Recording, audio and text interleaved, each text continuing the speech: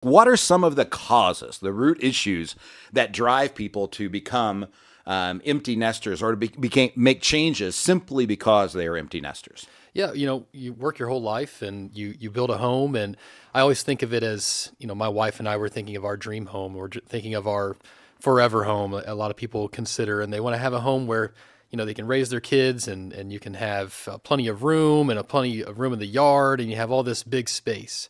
And then the kids leave. And so when the kids leave and you have all this space, now you have all this space and all this yard and not a lot of, energy or, desire to want to take care of those things, or a lot of help to take care of those things. So I think it's a natural thing where people, they think, you know what, I don't need this, but I can still have something that is mine, something that's fits our needs now. And so downsizing to a smaller space or a smaller yard, things like that make a lot of sense for people. That sounds great on paper. Absolutely.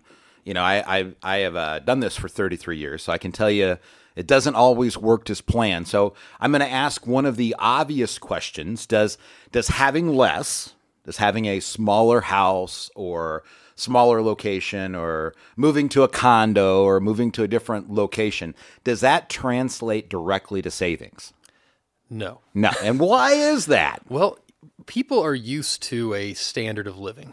And whether you're in a big house or a small house, somehow I think most people are going to end up living at that same standard of living. It's always an ideal thought that, when I retire, or when I, have, more time, or I'm just going to spend less. You get used to, certain fixed expenses that you want to maintain. And whether you're in a big house or a small house, you're probably still going to meet a lot of those things.